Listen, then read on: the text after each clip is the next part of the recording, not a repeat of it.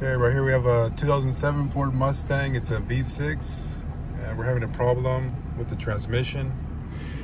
Put it in reverse and it doesn't move, doesn't go nowhere. Put it in drive, same. It feels like it's in neutral, doesn't go anywhere. It only moves when you put it in first gear, it drives. You put it in second gear, it drives fine. You put it in third. Then when you're driving, you could put it in drive and it drives normal. So if anybody knows what's the problem, needs a new transmission or something, let us know. Thank you.